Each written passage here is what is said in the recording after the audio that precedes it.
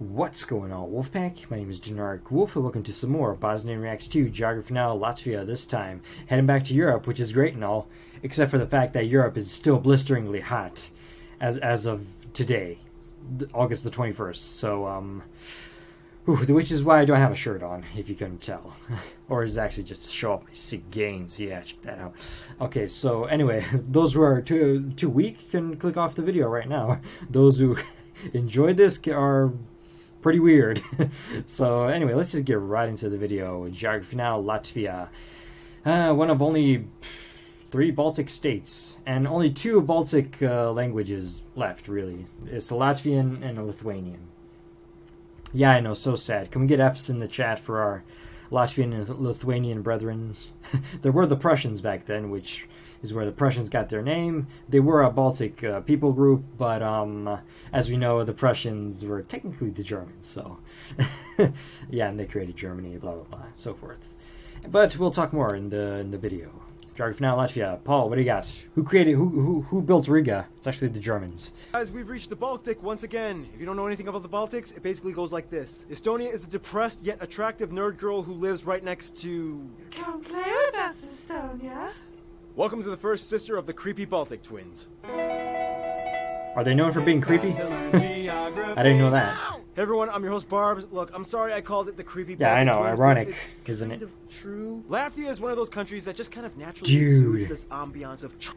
That is, okay, that was not that cool, but that's pretty cool. I do like dark forests, and I did have a, actually, it is right now, or no, it used to be my background picture on my computer, but this was like a perfect place to like film a black metal like song, isn't it? Countries that just kind of naturally exudes this ambiance of charming, mystical, dark undertones surrounded by subtle flares of despair, and they're cool with it. And here's the thing, Latvia... Sorry, it was like somebody was coughing in the background. Did you guys hear that?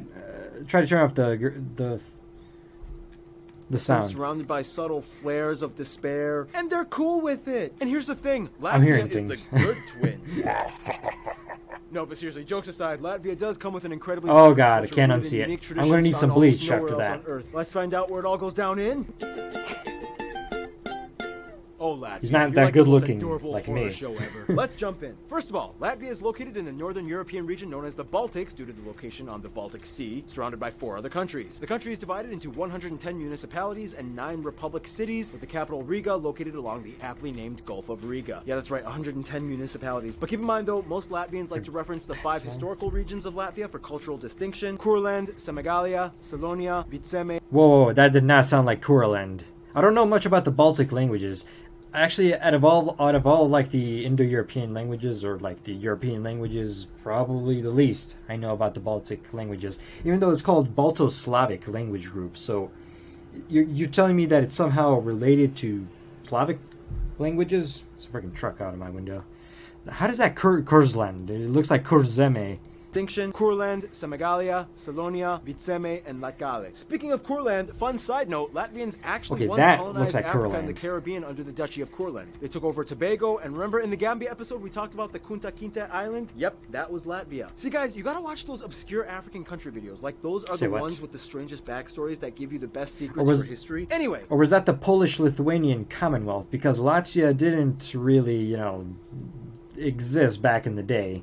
It was there, of course, but it was part of different empires, like like I already mentioned, the freaking Polish-Lithuanian Commonwealth, part of the Sweden as well, I believe.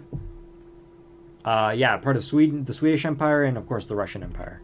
the largest cities after Riga are Daugavpils and Liepāja, and the 2 busiest and international airports are Riga International and Liepāja International. Now, Riga may be the capital, but it's a river city on the Daugava River, not a port city. So Pretty most cool. shipments must come in either at On a navigable Ventspils river. or on Liepāja on the Baltic coast. The funny thing is, even though Latvia has a decent-sized coast, it owns virtually none of the islands that come with it. Even this little guy, Ruhnu, which belongs to Estonia, even though it's closer to Latvia's mainland. Give it to Latvia.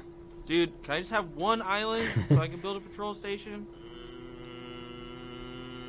No. Oh, and if you look closely at the border with Estonia, they have Valga, which is a town split Sad. in half by the two nations. Now, if there's one thing about Latvia that makes it stick out, it would have to be the architecture. Riga is famously known for its Nouveau-style buildings, which won the title of European Okay, that's Capital pretty of creepy. Culture back in 2014. The city has over 4,000 historic wooden buildings, more than any other European city. And of course, if you Google Latvia, Super it's hard creepy. not to come across the most iconic building, the House of Blackheads, originally built in the 1400s. It was Still bombed creepy. in World War II and rebuilt. It's beautiful, but the country does come with an austere backdrop. Back in Soviet times, things got pretty morbid, and you still see the residue to this very day. You can see ghost towns that were once used to house Soviet officials and their families, like Skrudna 1, an abandoned radar station village complete with decaying Skrudna. apartments, schools, and gymnasiums, all adorned with Lenin and Soviet imagery left to rot. Yeah, you get a lot of Latvians those kinda in use this to their former advantage, communist though. They even took a states. military prison and made it into the world's creepiest hotel. The Karausta Military Prison Hotel, in which you can pay to be treated like a prisoner of war in World War II Nazi Germany times. Your accommodations include getting yelled at and arrested, sent to a dark, damp, gritty room with no beds, only a light mattress and blankets on the floor, no room service, and you get locked in your room. Latvia! That's for the Speaking of which, some other places of masochists. interest might include Riga's Old City, the Basilica of Aglona, Turaida and Koknese Castle ruins, the Monument of Freedom, Rundal Palace, sometimes called the Versailles of the North, the Art Nouveau District and the Art Nouveau Museum in pretty Riga, cool. the Mark Rothko Museum, pretty much the entire city of Sesis, Ziemelu Northern Forts, and the Dakopils Fortress. Alright, that covers that. Now we get into Okay, not Latvia's creepy, land cool. makeup, and to add to the somber undertones, it's gonna get a bit swampy. Is there Shrek? Will I All find the Shrek? lands of the Baltic areas are like copy, paste, done. So if you watch the Estonia episode, you'll probably know what I'm gonna say. Latvia is Okay, located on so that's the end of the episode. So thank you all for watching, and as always, take care. Okay, just the kidding. East European plain, generally a flat area, on average no more than 100 meters above sea level, with mild rolling hills every so often. The highest point, Geisenkults, is only about 312 meters. Fun side note, Latvia actually had a little Bosnia is competition like- with Estonia, which kind of went like this. You know, Estonia, you got some great forests. You know, I admire that about you. Oh, come on. Yours are nice, too. Oh, well, He did you know, same either thing I way, it's did. not like we're going to be climbing any huge summits, right? Because we are flat countries. We are flat. Oh, you're telling me my highest peak, only 318 meters. How about yours? 312. Give me a sec. Are they just gonna add What dirt? a coincidence. Mine's basically the same height, just, you know, a little bit taller, but it's, yeah, just whatever. Yeah. Then in 2012, the tower was demolished because of safety concerns. About 10% of the country is made up Really? of peat bogs and swamps, and over half the country is forested. That's actually an increase as Latvia is experiencing natural afforestation.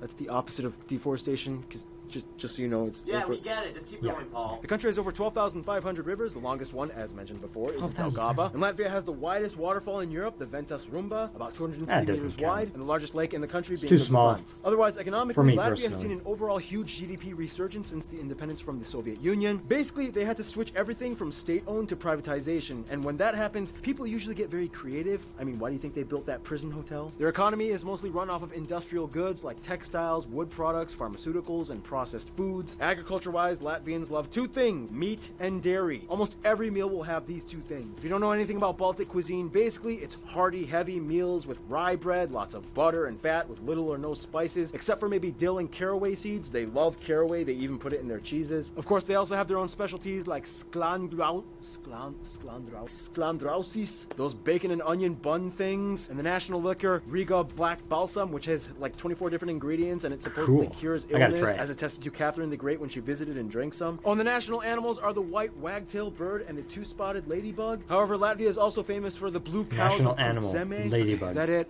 Tallest peak, longest river, largest lake, economy, food, national animals. I put a skit in it, yada yada. Okay, I think we got it. Okay, moving on. Now, it's often said that if you want to learn how Europeans were speaking in the Stone Age, learn Latvian or Lithuanian. First of all, Latvia has about 2 million people and has the second lowest ratio of men to women in the world at 0.85 men per 1 woman. Wait. Hang on, let me try to figure out the math. Second lowest ratio of men to women in the world at 0.85 men per... Oh, so there's way more women than men. So I do have a chance in Latvia, it seems. This is unfortunately mostly due to the fact... I'm putting jokes aside now. Due to the fact that during World War II, World War I, they lost a lot of their men, basically, due to warfare. As you can see, not that many... Latvians, Estonians, and Lithuanians, so many Russians and Germans, and fighting them all off was just absolutely crippling to their male population, basically. So this is why, including Estonia as well, there's still more men than women due to that fact, because they were just murdered, killed off in warfare. But surprisingly, in Bosnia, it's kind of a mismatch of men and women. There's the same amount of men and women in Bosnia, even though there was as you know, a pretty brutal war not too long ago. And it's slowly starting to become long ago. 24 years ago it ended, so it's going on 25 years. It's going into its 30s, the end of the war in Bosnia. But we still have enough men and women, which is weird, but they don't. At 0.85 men per 1 woman. Remember, Estonia was the highest. The country is made up of 63% of people that identify as ethnically Latvian, about a quarter are Russian, and the rest are made up of other groups, mostly Belarusians, Ukrainians, Poles, and Lithuanians. They use the euro as their currency, they use the Type-C plug outlet, and they drive on the right side of the road. About the sex ratio thing, just like the other Baltic states, Latvia experienced a huge population loss during World War II. In fact, almost 13% of the entire country was killed, one of the highest percentages in Europe, and of course the vast majority... Oh my god, if I just waited a couple of seconds... Oh, I always do this. Why do I do this? Of these people were men. And just like all the other Baltic states, a lot of these women these supermodels were insanely tall, like 7'1", 2.15 meter tall Ulyana Semyonova, who helped Latvia get all these gold medals back in the Soviet times in basketball, and she was the first non-US woman enshrined in the Basketball Hall of Fame. Yeah, that is a tall woman. Today, Latvian and Lithuanian are the only 2 Baltic languages left in existence. The last relative, Old Prussian, went extinct in the 19th century. Basically, these 2 languages are related and even have some similar words, like Labs-Vakars versus Labas-Vakaras. Skola versus Skolos, and they both use Sveki. Basically, Latvians have told me that to them, Lithuanian sounds like an older, more ancient version of Latvian, and if they listen really hard, they might be able to pick up a few words and phrases, but overall, it's still kind of difficult to understand. And keep in mind, most Latvians learn at least a little bit of Russian, since a quarter of their population is Russian. However, English is more favored for business and global outreach. Now, here's where things get a little unique. The Baltics were one of the last places to convert to Christianity in Europe. Faith-wise, about a third identify, at least nominally, with the Lutheran Church, a quarter with Catholic, and about 20% Orthodox. However, many of the people are not very religious. However, what's interesting is that the ancient pagan traditions are heavily synchronized and still celebrated today. Basically, there are about 10 main Baltic tribes that eventually merged into what became Lithuania and Latvia, whereas the Finno-Ugric tribe, the Livonians, became Estonia, all of which started out as pagan. Baltic paganism incorporated a Rolodex of gods, goddesses, and spirits that took over various elements and concepts of daily life. You had the fate goddess, Laima, the fertility and harvest god, Yumis, Zemis Mate, the mother of earth, and so on. To this day, dressing up in traditional pagan influence. Have you noticed, like, every single, like, pagan or ancient mythology, religion, whatever, always had, like, the similar configuration of gods, didn't it? And it was always, like, the god of thunder was the main god, or the more powerful god. Yeah, I'm seeing a huge correlation between all these, like, mythologies. Influenced masks and costumes during festivals is widely practiced, especially is that the during solstice KKK? festivals. They take solstice very seriously. They even have like an ancient traditional pagan calendar with symbols and everything like that. One of my Latvian subscribers sent this to me for Flag Friday. Thank you. And speaking of festivals, just like Estonia and Lithuania, every 5 years they hold a song and dance festival where the entire country pretty much gets involved. Oh shoot, history. Yeah, okay. So before I get into this, if you really want a cool visual, just check out this cool stop motion video by YouTube channel Ansis99. So many of you guys have sent it to me. You don't even have to speak Latvian to understand it. It's really cool. Check it out. But in the best way I can. I did see that. Paganism and tribal kingdoms, Northern Crusades, the state of Livonia, Germans, Danes, Poles, Lithuanians, Swedish all take turns at invading. Finally, Russians come in. World War I, War for Independence. They get their first republic. I guess they weren't really a part of the Polish-Lithuanian Commonwealth. I know it, like, I can't remember how north the Polish-Lithuanian Commonwealth, but it went more east to west than from north to south. I don't know. I gotta look up the Polish-Lithuanian Commonwealth again. For a few decades, then Russia comes in and is like, JK, I'm back. They become a Soviet Republic state. Tons of people die. 1941, Nazi occupation. Tons of people die again. Soviets come in and reclaim Latvia. Yada, yada, yada. All the Soviet years. Russians move in. 1991, independence through the Singing Revolution that they did with all the other Baltic states. 2000s, they went through an economic boom. 2008, recession. And today they're recovering and doing fine, mostly. Some notable people from Latvia or of Latvian descent might include Yanis Andres Pumpurs, Christianis Barons, Rainis and his wife Aspazia, Arvins Lumentals, aka the Crocodile Dundee, Mark Rothko, Jacob W. Davis, Steve Irwin of Latvia, Kristaps Porzinkis, the music group The Hobos, Frederick Wilhelm Oswald, Alexander Slaime, Anatoly Solovyev, Ginta Lapina, Bill Rabane, and the music group Carnival Youth. Whew. So as you can see, Latvia is an interesting tradition-holding, somewhat dark past-oriented nation that moves with haste. Let's see who's tagging along with the ride with them now, shall we?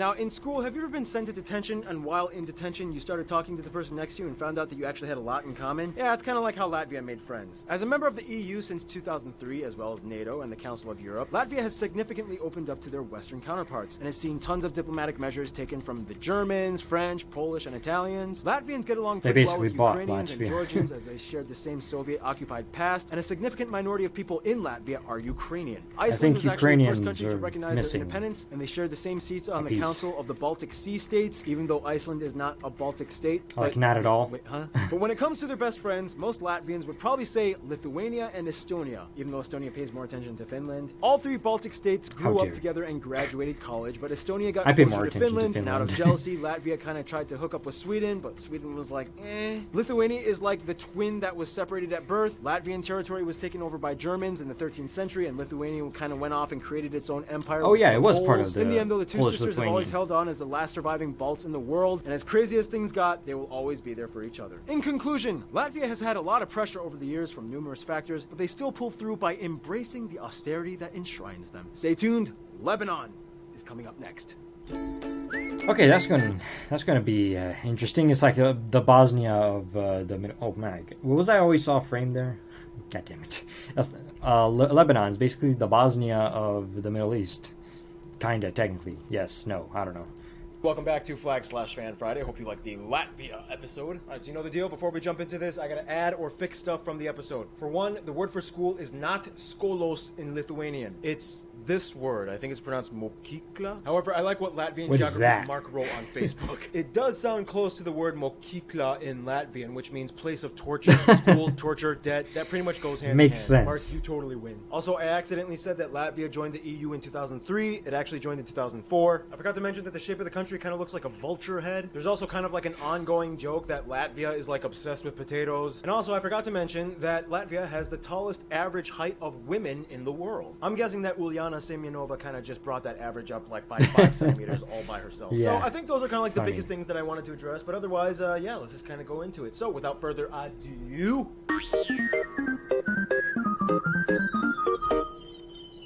Oh, poor Latvia and Lithuania. You guys are the last surviving Baltic peoples on the planet. Y'all gotta make some babies. Completely unrelated, the flag. The flag of Latvia is a horizontal triband. Yeah, come on, man. Stop watching my videos and get down more. Bands on the top and bottom with a thinner white band in the middle. Okay, now here's where things get a little suspicious. We all know that this flag looks almost completely identical to the flag of Austria. But what's even crazier are the backstory similarities. By the way, guys, I'm holding my mic like this now because whenever Is it the same where the guy took off the belts, he was all full of blood, except for the part where he took off his belts was white? I clip it over here, it just kind of distorts the sound and muffles it, so I just figured it's better if I hold it. Now, in the Austria episode, I explained the flag, you know, before this spin-off was created. And we talked about how the flag represented the legend of Duke Leopold V during the siege of Acre in the 12th century, and how he took off his belt after battle from his white surcoat, revealing a white line around his waist that was not drenched in blood from battle. Similarly, the Latvian legend kind of goes like this. According to the rhymed Chronicle of Livonia, there was a wounded chief of a Latvian tribe from Cesis during some battle in the 13th century. He lied down on a white sheet which was stained on the edges with his blood, while the middle was left white. Then the people were like, sweet, let's use this flag in our next battle. And supposedly they won. Just rolled on it. I animated that. So yeah, Austria be like, didn't you just plagiarize? Nope, just coincidence. So yeah, that's kind of the story of how the flag came to be. Oh, and it also stands for... It was literally made by blood.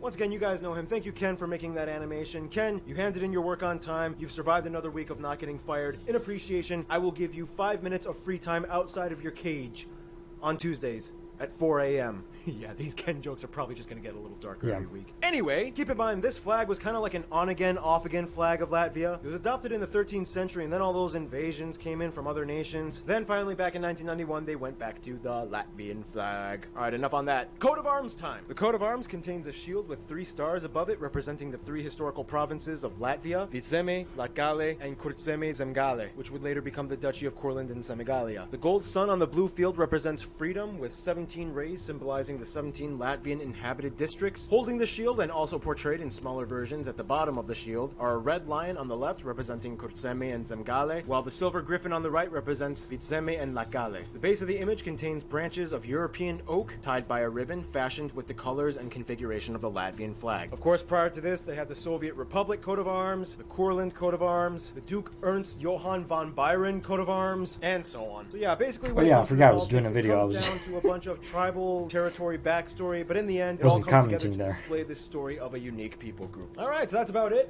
You know what time it is? Geogra fan mail time. Alright, I'm pretty excited because... Okay, I'm pretty not excited, so... because it's the end of the video, and I do watch those in my own time. Sometimes there's something interesting that goes on there, but not a part of my video, unfortunately. So I'd like to thank you all for watching, and as always, take care. We're moving on to Lebanon.